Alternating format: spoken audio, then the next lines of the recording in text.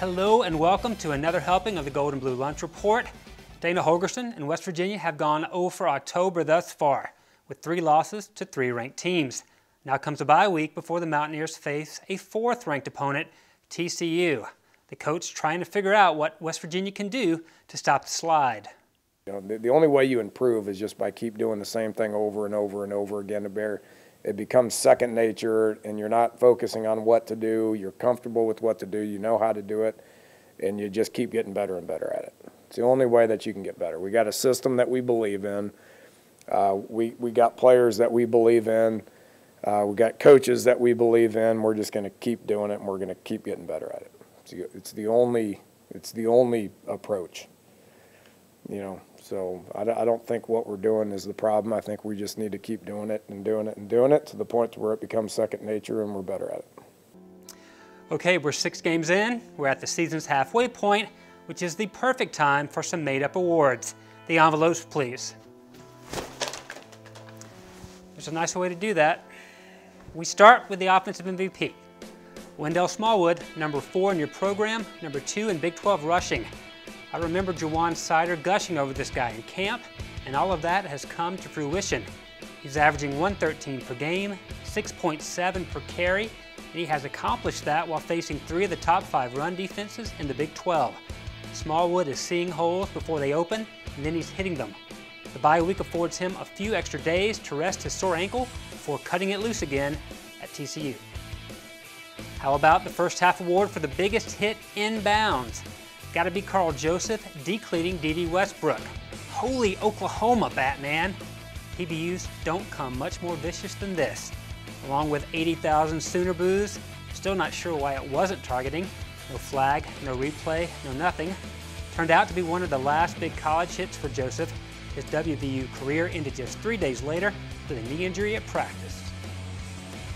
From the biggest hit inbounds to the biggest hit out of bounds. Game 3 and Shelton Gibson runs the go route right over a Maryland cheerleader. Pump the brakes, Shelton. Give me a T for trucked. Hope her full cost of attendance covers physical rehab and extra mascara. The award for 3 yards and a cloud of rubber pellets goes to Russell Shell. West Virginia is running the ball more than ever, but Shell is not reaping the benefits. He doesn't appear as quick or decisive as he was last season, and the drop-off looks even more dramatic when compared to Smallwood's production.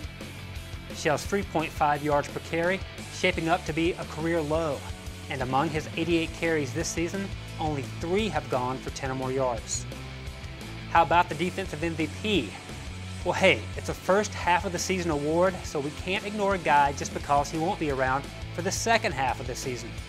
Carl Joseph had a tremendous opener, caught more Georgia Southern passes than the Georgia Southern receivers did, and his sure tackling surely will be missed. The award for most controversial uniform alteration goes to Nick O'Toole, whose pants keep inching up. At this rate, the NCAA may soon have to enforce some inseam limits. O'Toole told me he wouldn't wear pants at all if he didn't have to, which is another debate altogether. He initially tried rolling up his britches beneath the pads, but when they came unrolled, he began cutting them, which didn't sit well with Dana Holgerson. Let's see how this plays out the rest of the way. Could become a thing for the coach as well. And the Kick 'em when they're down award also goes to O'Toole.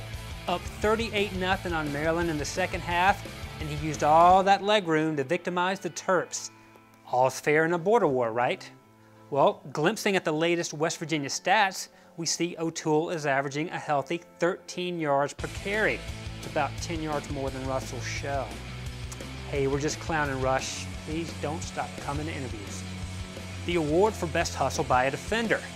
Now keep your eyes on Terrell Chestnut at the top of the screen. Well, okay, you can't watch him because he's actually off the screen as this Maryland play develops.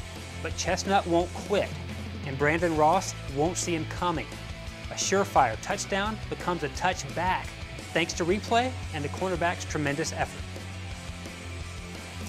And the award for best hustle by a defender, runner-up.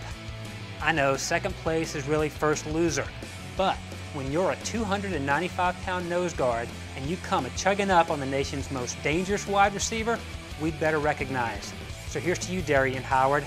Maybe he should have tried covering Corey Coleman. finally, the award for the best bumper music goes to